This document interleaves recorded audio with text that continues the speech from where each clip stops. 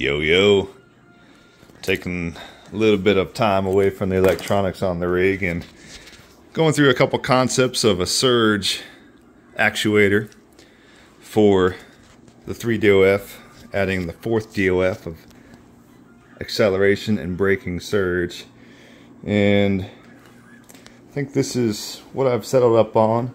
Got a little 3D printed holder for the ball, which mounts on the bottom of all my actuators, and then that little guy would be attached.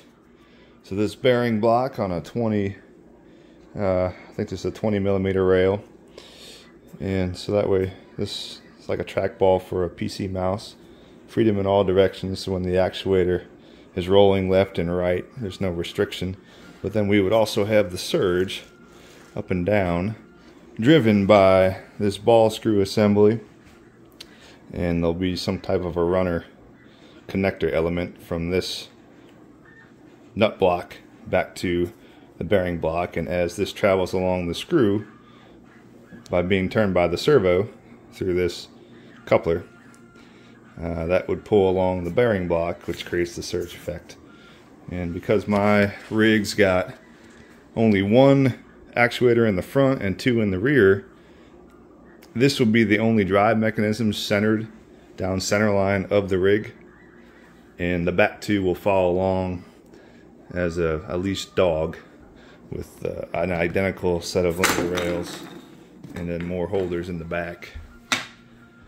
So they're not powered, but everything would be at the same height to slide.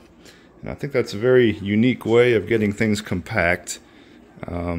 I'm trying to build this as compact and tidy as possible. I see a lot of rigs made out of 80-20 rail, and they just look huge and bulky and a monstrous mass of weight that all needs to be thrown around by the servos. So all that weight restricts the fidelity that you would feel in the motion system unless you have extremely large servos, which these are 750 watt. I'm using the 80 style servos. I know a lot of the Thanos guys go with the 90. I feel like the 80, because the rotational mass of the servo is slightly less than the 90, which is a bigger motor, the acceleration that you get out of the servo is a little crisper. But then I thought about this idea. Well, I want compact. Let's go ahead and take this whole bearing assembly and slide it over. Yeah. All right. Oh dear.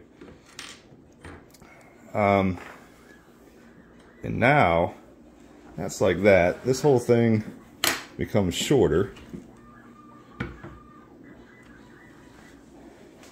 So we've cut down about a foot of length, and now I could still do that same concept of tying the moving piece that will pull the bearing block forward and back for the surge, but do it over a shorter distance, and then create a